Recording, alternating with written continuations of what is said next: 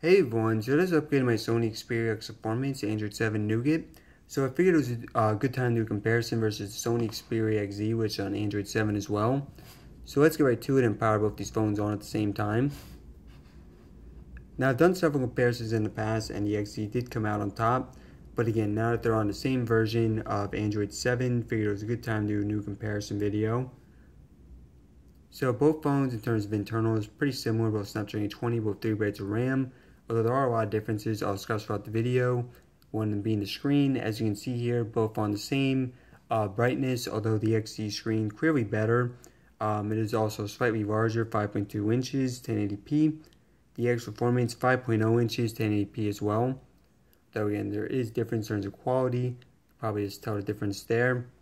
So the XZ, first one to boot up here. And the X Performance, up now as well.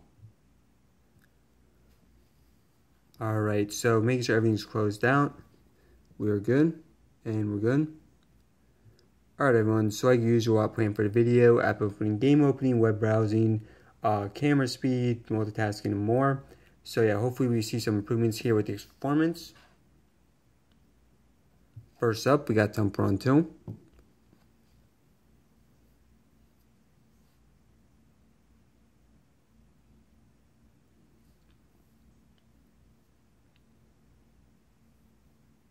Alright, so it looks like this will probably be pretty close. And it looks like it may be the XZ by just a hair. Yeah, really slight difference. XZ just by like millisecond. Alright, so next up we got CNN. And first one here is the XZ. And this app can be really weird at times, guys. It's just can be pretty random. Next up, iFunny. Alright, so XZ there again, but not by much. YouTube. XZ. Calculator. About the same. Clock. Again, about the same. eBay. XZ there. Asphalt 8. So another game here.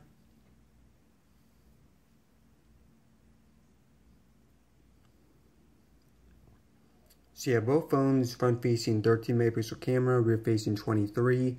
Although on the rear facing camera, the XZ does have several advantages. I actually have to update that on the X Performance. I'll do that later. Alright, I'm just going to close out of that. Let's just go on to more of the apps though. Alright, so next up we got Photos. So XZ there in terms of actually loading up everything. ESPN.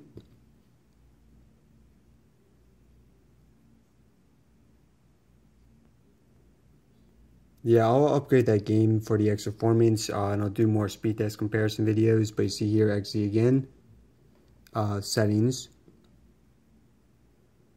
So it looked like XZ to me. So here's an Antutu benchmark. Actually, I did not run this yet, again, on the X Performance. I will do that for the next video. But when I had it on Marshmallow, I got a score of 138,000. For the, actually, you know what, guys, I'll run this benchmark at the end of the video so you guys can see what the new score is. But the XZ, you see here, a score of 146,561. But again, guys, I will test that out at the end of the video. Actually, just downloaded the Android 7 Nougat on this about an hour ago, so haven't done much on that yet. Next up, let's go into Chrome. And we're just going to go on a few websites. Not going to do many. Let's go to IGN.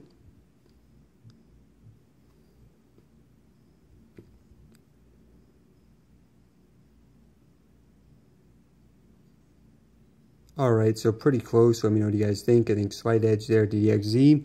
Let's go to Nintendo. Actually, let's go to Sony.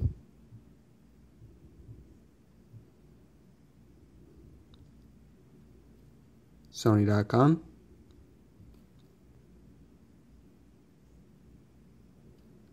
So again, slight edge to the XZ.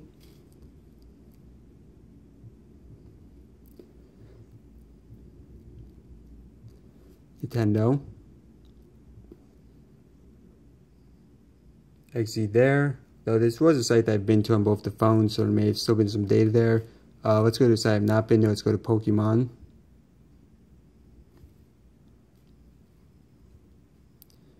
And next time I'll try just clearing the data out from both before I do it. Alright, so Pokemon.com.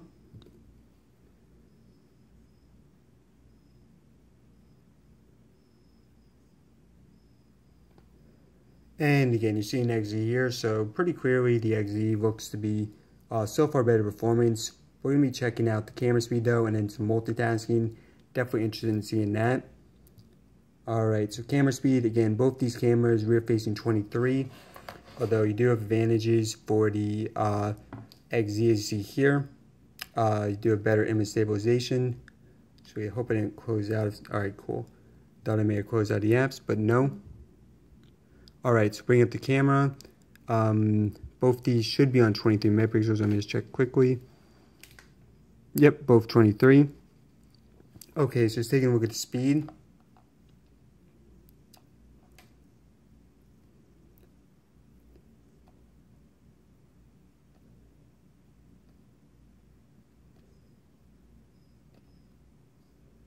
Okay, so the XZ clearly a little bit faster.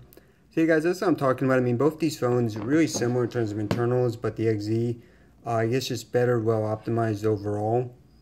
So yeah, some other differences. Now, both 32 or 64 gigabytes internal storage. Both do have micro SD card support. The XZ battery is slightly larger, 2800 versus 2700 for the extra performance. Again, both Snapdragon 20, both 3 GB of RAM, both stereo speakers on the front. Both are waterproof. Both have fingerprint scanners on the side, right here, where the power button is located. Now on the XZ, you do have USB Type-C versus micro USB on the X, on the X performance. So advantage there to the XZ.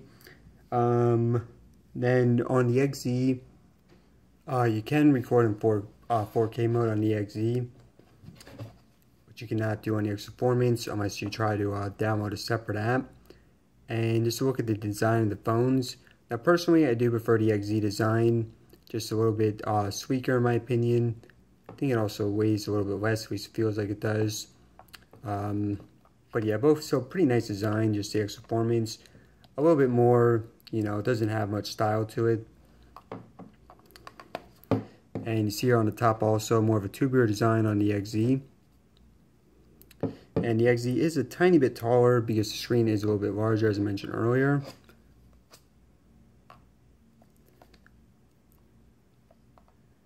Alright, so let's go ahead and wrap this up. So yeah, last we'll just do the fingerprint scanner. Rather, not the fingerprint scanner, we'll do multitasking. I don't have the fingerprint scanner enabled on the XZ. If you get the American version of either of these phones, you have to get the UK firmware in order to use the fingerprint scanner. But just as you guys see, I mean, it's an excellent fingerprint scanner. Very, very fast, reliable, efficient. In a pretty good spot as well. Not on the back like some of the recent phones are doing. Alright, so let's do some multitasking. Let's go back to the beginning. Let's do temper on 2. And yeah, it looks like with both phones, you're going to have them restarting here. Now, you know, I'm not really quite sure exactly how multitasking works because sometimes when I'm doing this test, it won't restart these apps. Maybe it's something to do with locking your phone. Maybe something to do with bringing up the camera or the more apps you have up. But you do see here at the XZ, very similar to the beginning video. Still a little faster loading up the game, but not by much, by less than a second. And guys, all these results are very similar to what I saw in my practice speedrun test. CNN next. Alright, so again, XZ there. Oops. Alright, so let's do YouTube next. Yeah, so it looks like a lot of these are revoting, although the X Performance did win that one. Let's do eBay. Oops, wrong apps. Let's do iFunny. About the same. clock, calculator, what's ESPN? Yeah, about the same. So it looks like it was mostly the first few that needed to reload, the first few that were up. Chrome.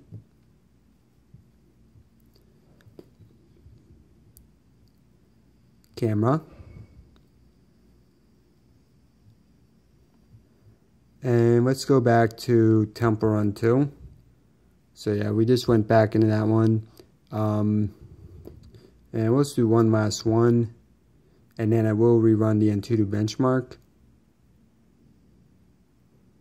Let's go back into YouTube. Alright, so next, I'm just going to run the Antutu benchmark again on the Sony Xperia X Performance. I'm going to close out of everything. And guys, this score is not going to be as high as you would get. Actually, what I'm going to do is I'm just going to leave my phone here for about 15 minutes. Just let it stay here for 15 minutes without any usage, and then I'll see what the result is. Alright guys, just finishing off the Antutu benchmark here on the X Performance. Now I do have to say before we see the results of this, usually when I do an Antutu benchmark test, I'll just let the phone sit for a few hours, at a minimum 15 minutes. But now that it's at 15 minutes, we should get a higher score if the phone is a little bit cooler. So it's probably not going to be the highest score you can get, but it will be redoing this test in the future. Just for the sake of this video, just wanted to get this out. So we did see a score of 138,000 on Android Marshmallow. Alright, so clearly something is a little bit off here. You see a score of 0. That's interesting. Never saw that before. Let's see. Oh, okay. So here's the score. Yeah, so that's actually good. This is definitely an improvement because before, so on the XZ it's still higher. It's a score of 146,000. Let me just bring that up. Actually turn this off already, but it was a score of 146,000 something. So this is a big improvement over what we had on Android N, where it was a score of 138,000 something. So yeah guys, between these two phones, I do prefer the Xperia XZ. Now with the X Performance, it is about $100 cheaper. You can get it now for about $550. The XZ you can get for around $650. But I do prefer the XZ because you have a better quality screen, slightly larger screen, better rear-facing camera, slightly larger battery by 200 mAh. You have USB Type-C, and you can record in 4K. Alright, so here's that XZ score over here on the left. Again, about a 1,000 score difference. So yeah, overall, the XZ, you're still getting better performance, despite pretty similar internals. But, oh yeah, and also guys, I will be doing a video on the X Performance, just outlining all the differences between Marshmallow and Android N. Alright guys, thanks for watching. Please subscribe for more, and let me know in the comments what video you want to see next.